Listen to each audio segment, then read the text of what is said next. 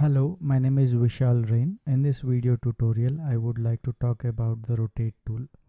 Rotate tool is used to rotate the objects in the viewport. To access the rotate tool, here in the toolbox, we have an icon which has a circular arrow shape. So select that, or you can use E on the keyboard.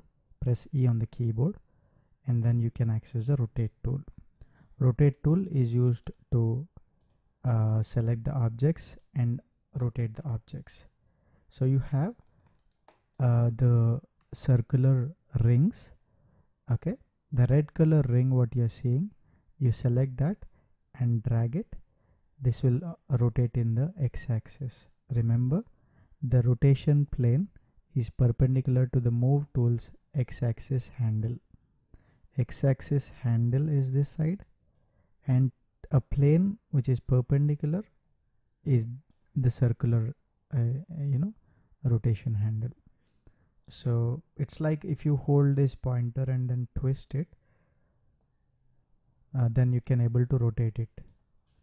So we have the x-axis rotation, we have y-axis rotation.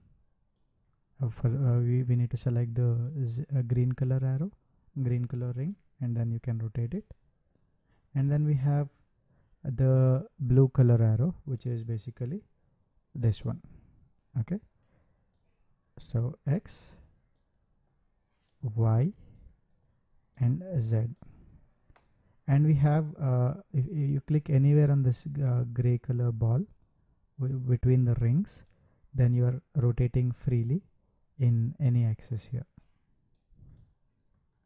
And if you are selecting the blue color ring here, you are rotating the object in the plane which is facing parallel to the camera plane. So you are rotating in that axis. So you can rotate an object in x-axis, x-axis, y-axis, and z-axis. Then we have free axis, then camera plane axis.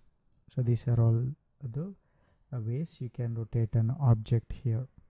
The manipulator can be increased or decreased by pressing plus or minus on the keyboard. If you have any questions, please ask me in the comment section, and please subscribe the channel. Thank you.